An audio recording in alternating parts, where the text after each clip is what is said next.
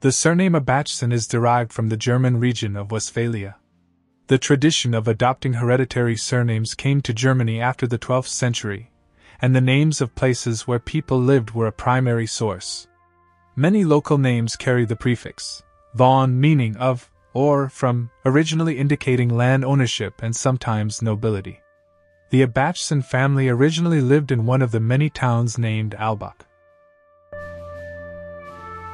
Abachsen from Germany emerged in medieval times as one of the notable families in Westphalia.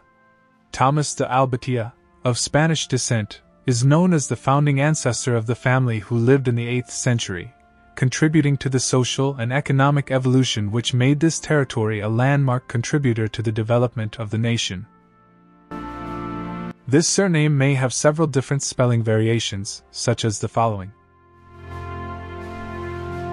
For many Germans, emigration to North America was an inviting alternative to the trials of life in the old country. From the mid-17th into the present century, thousands of Germans migrated across the Atlantic. They capitalized on the chance to escape poverty and persecution, and to own their own land. After 1650, Germans settled throughout the states of Pennsylvania, Texas, New York, Illinois, and California.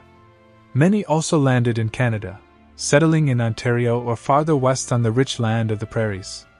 Among them, Johann Christian Abach, who arrived in Philadelphia in 1753. He was preceded by Zacharias Albacher in 1734. Caspar Albacher came to Texas in 1845.